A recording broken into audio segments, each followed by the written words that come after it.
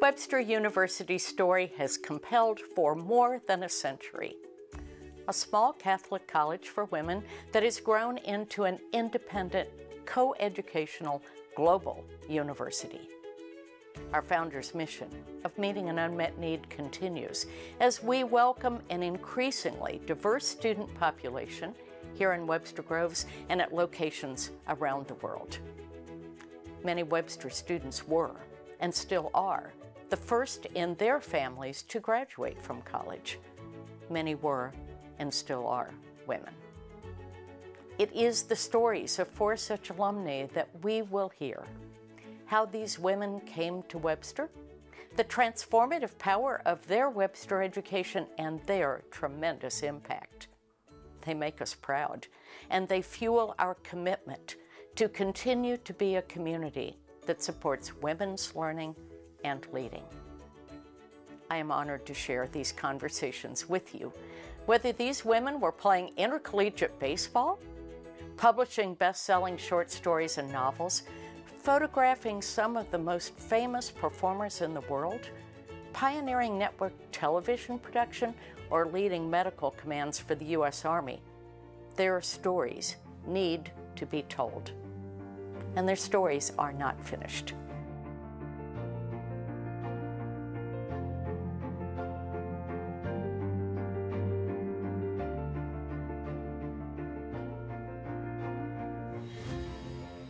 First, it is my pleasure to introduce you to Webster graduate Susan Perabo, recognized in the Baseball Hall of Fame. That is right, a woman who gained notice in Cooperstown. She is also a published author who started learning her craft here at Webster's Pearson House. Of Susan's collection of short stories, the LA Times said, "Susan is a true natural who delivers tough miracles with seemingly effortless grace."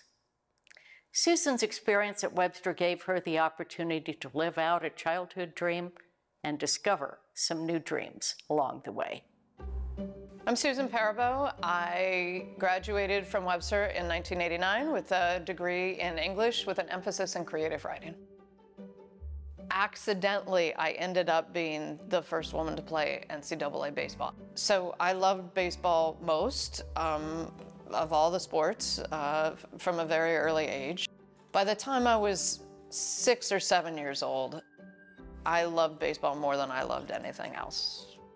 I dreamed of playing for the St. Louis Cardinals when I was a kid, and I dreamed of being the first woman Major League Baseball player, you know. I kind of put that dream behind me because now I was 17 years old. I had an unusual educational path. I dropped out of high school and got my GED.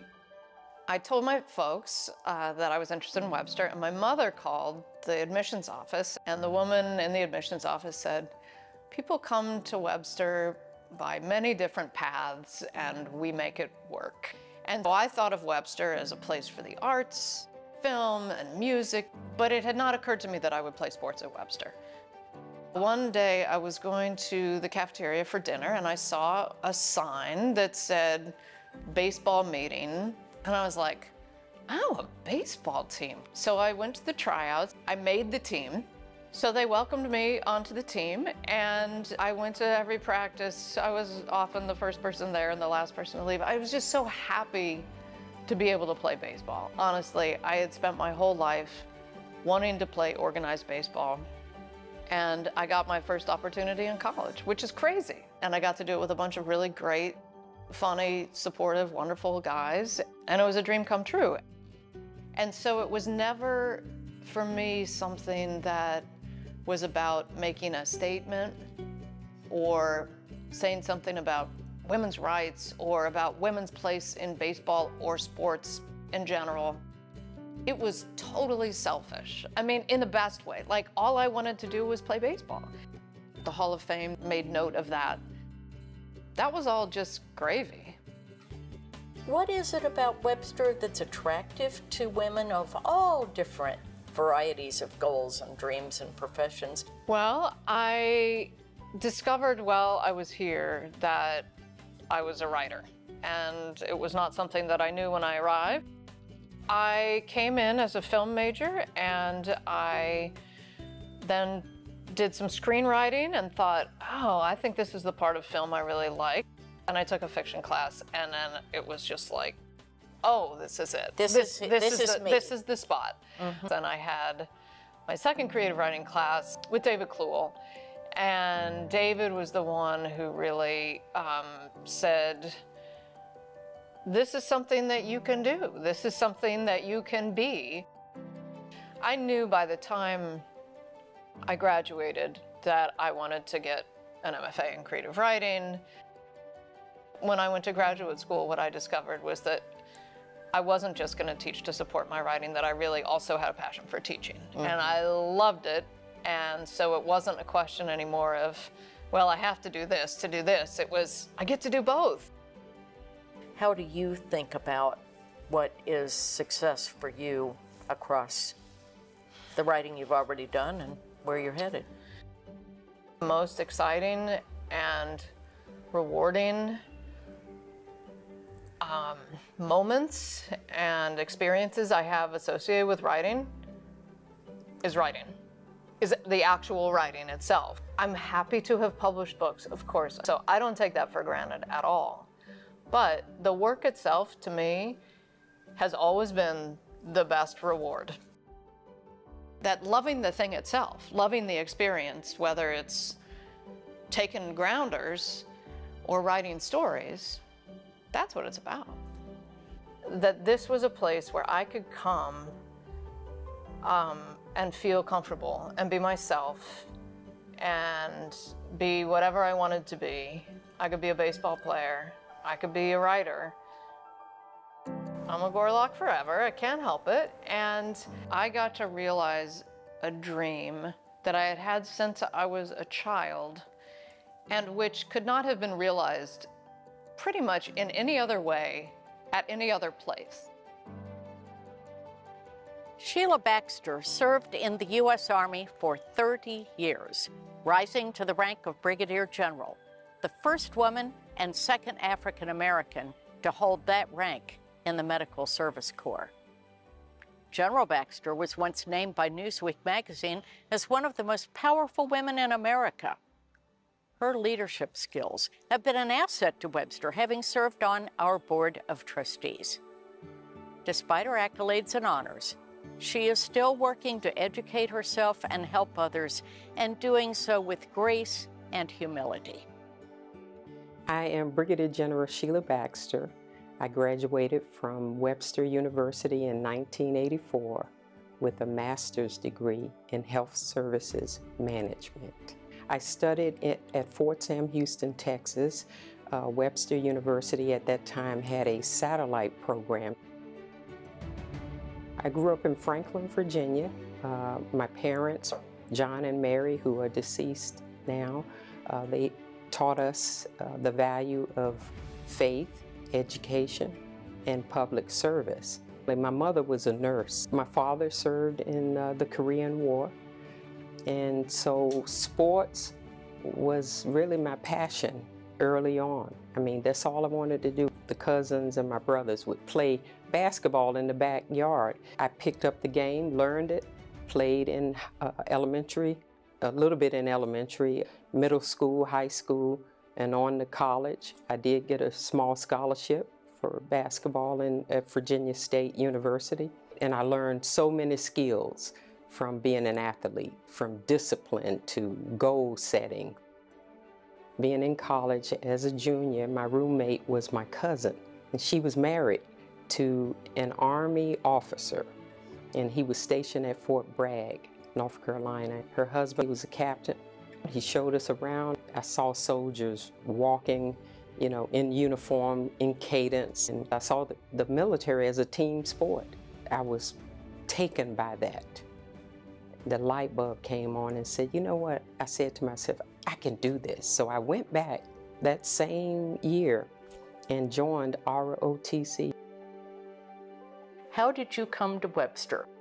They offered a master's degree in health services management, which was exactly your area of my area of responsibility and concentration. So it was perfect. It was on post.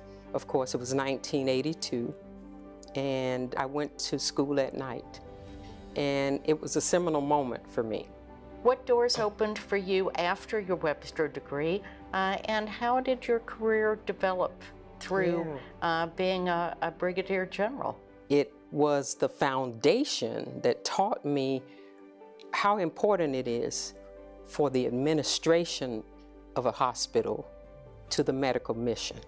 I was able to be promoted below the zone in the military, which is a year ahead of your peers, because of getting the master's degree at Webster. That gave you that advantage. Absolutely. And because for me, it helped me to understand that Webster was forward thinking in the 80s by putting those programs on post and installations to help, soldiers. I was in Desert Storm in Iraq.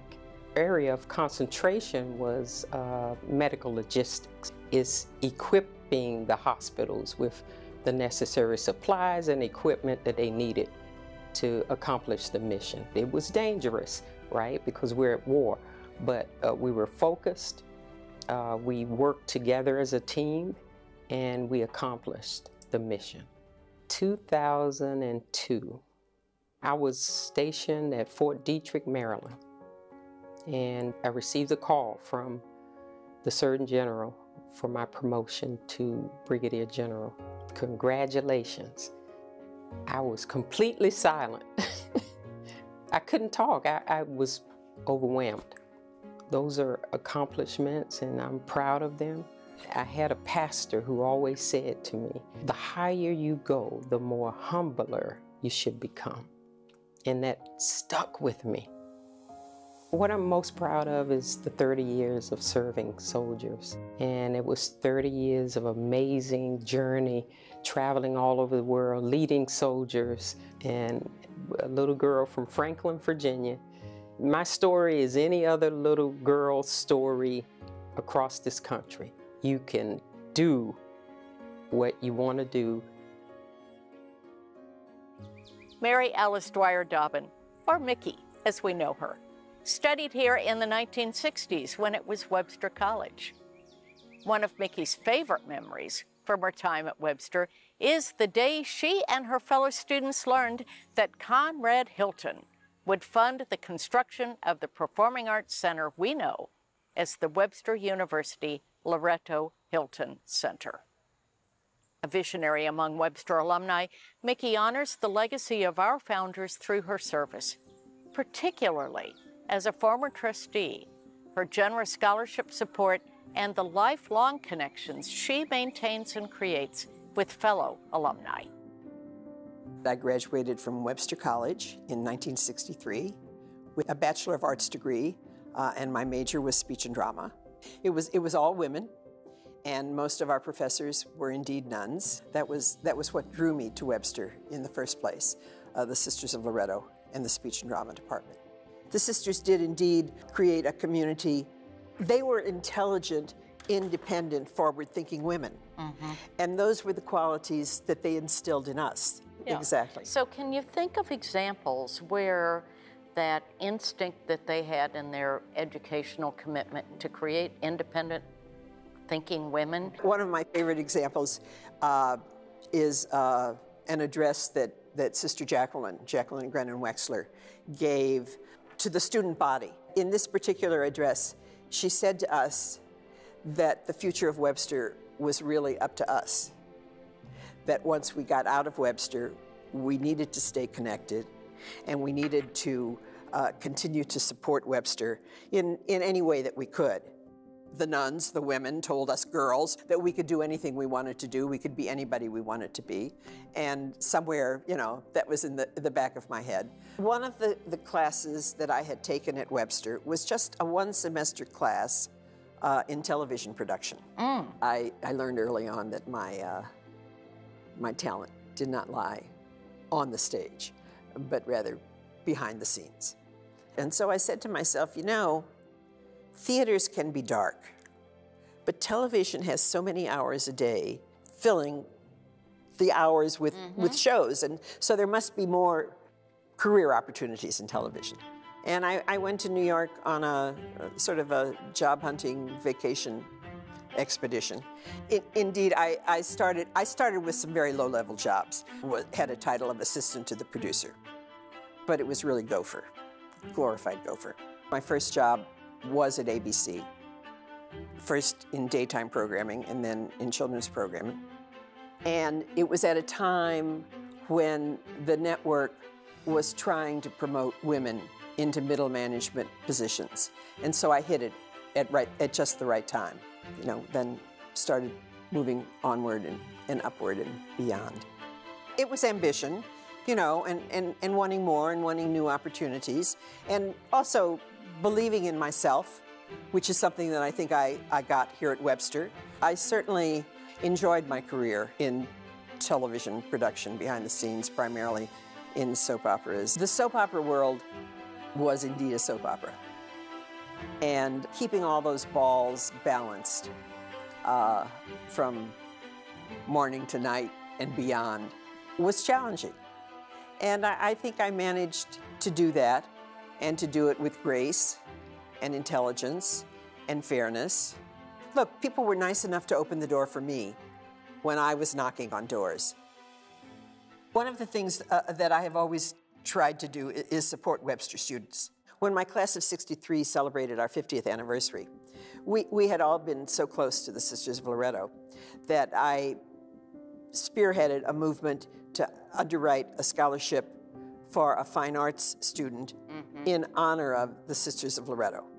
What is it about Webster that uniquely sort of equips women to be strong career women, strong people of service, strong people of character, with a global view? Well, I think the secret sauce is the people who teach.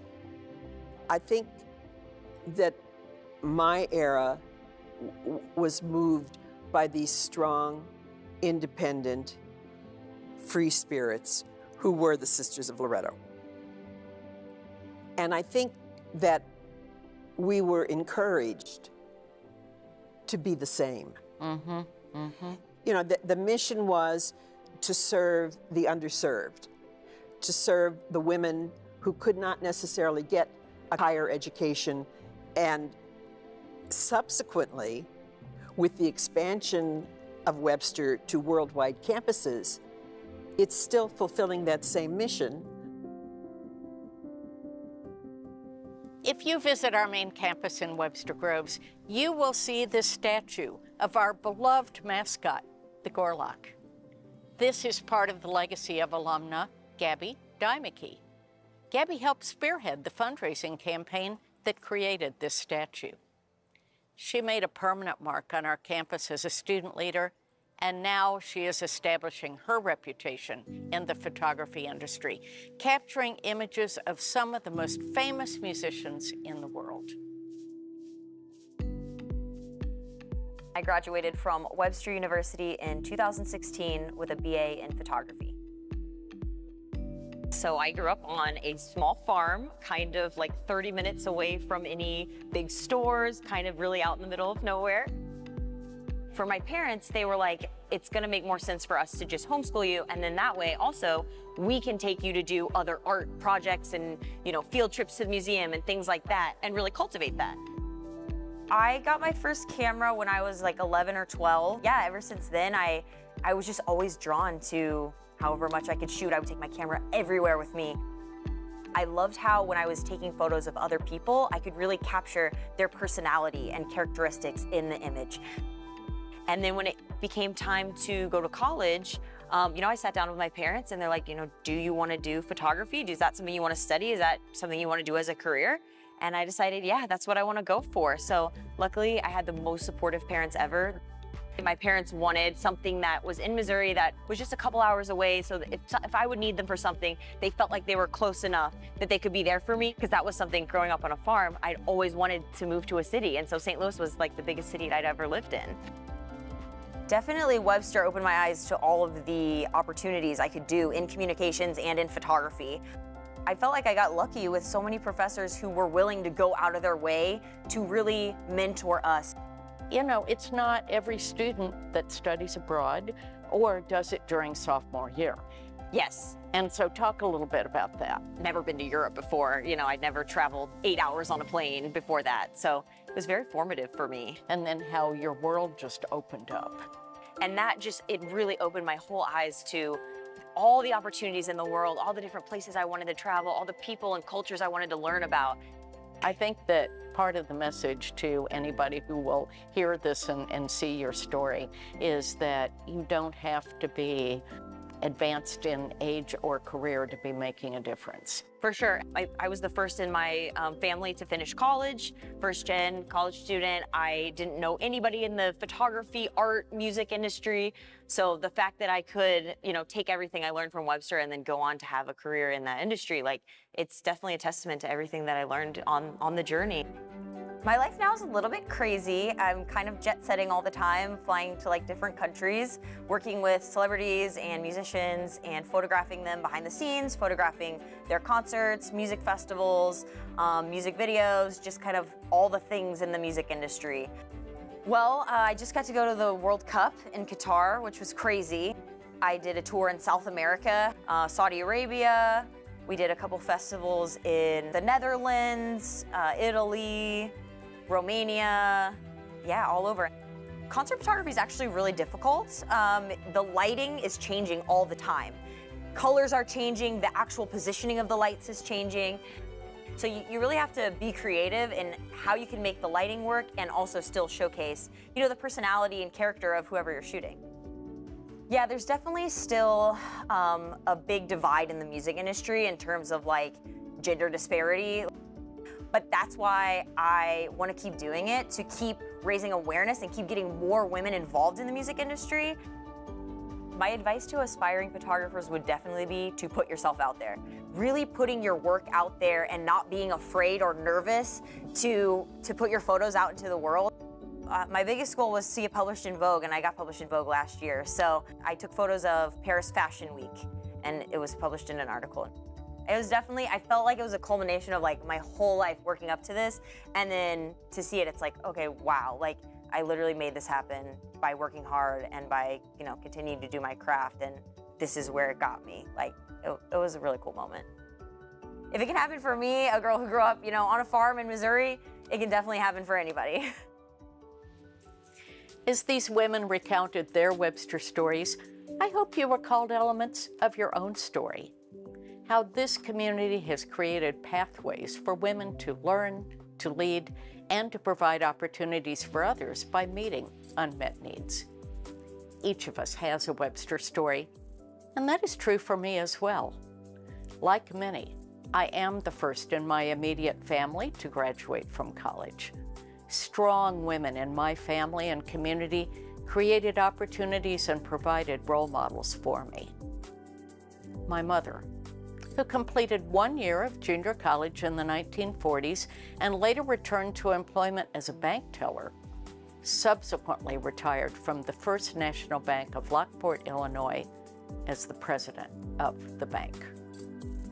As I began my career as a high school teacher in Vandalia, Illinois, I lived next door to a remarkable woman who was a retired English teacher, published author, and leader of many local arts and history initiatives. Mary Birchie, class of 1933, Webster College. I wrote her biography and never forgot her singular story, even as my ambitions took me to earn a PhD, pursue a career in higher education, and ultimately seek a presidency of my own. Many years later, Webster's story compelled me to interview here. And from there, my Webster story grew, beginning with the February day that my appointment was announced and I received a congratulatory call from Jacqueline Grennan Wexler. I felt called to this community by the power of Webster women, and now it is my honor to share the untold stories of so many Webster women in full confidence that the opportunity created by the Sisters of Loretto in 1915 continues to soar. It is up to all of us to assure that Webster women like Susan, Sheila, Mickey, and Gaby, and so many others continue to learn and lead. I invite you to join me as we together support the women of Webster.